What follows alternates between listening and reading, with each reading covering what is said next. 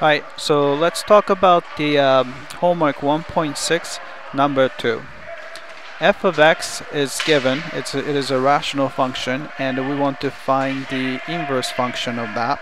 Right, let's do that. So just go through 4 steps. I remember first step. First step is replace f of x by y. So y is equal to 8x minus 1 all over 2x plus 7. Alright, so step number 2, we're gonna solve for x. So first thing we do is, since I don't like fractions, so I'm gonna multiply both sides by quantity 2x plus 7. Right, so let's do that. So y times 2x is going to be 2xy, so 2xy, right? 7 times y is 7y, right? Then right hand side, since the denominator cancelled out, so you just get the numerator, which is 8x minus 1, right? So next step would be, we want to group all the terms with x together. So this guy and that guy, right? So I'll probably move this guy on the other side, so by subtracting 8x, right? So you see that you're gonna get, let's see, 2xy stays on the left, right? Then you will have 7y, right, which we're gonna have to get rid of later, but you have minus 8x, right, is equal to negative 1. Alright, now 7y doesn't have x in it, so we have to move over to the other side.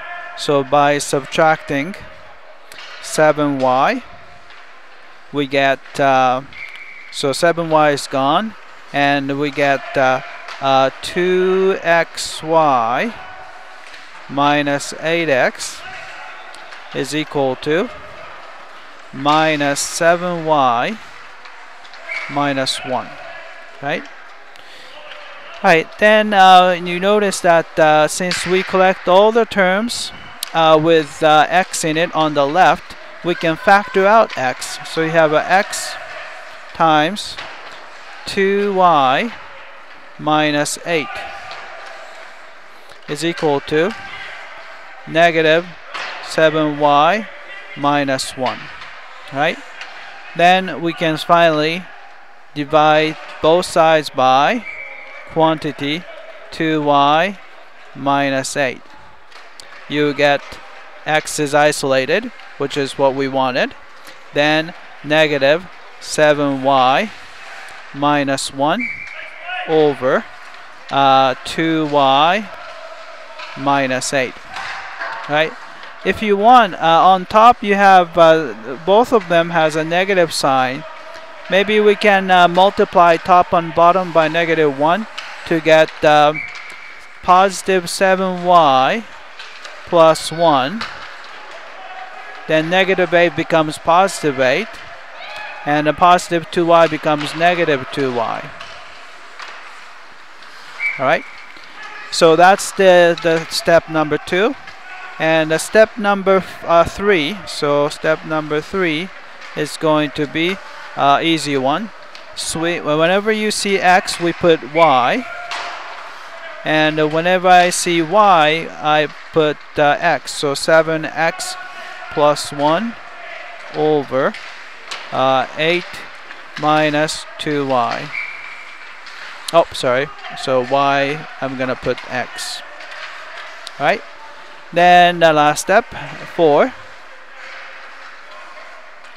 We replace y by f inverse of x, which is equal to 7x plus 1 over 8 minus 2x.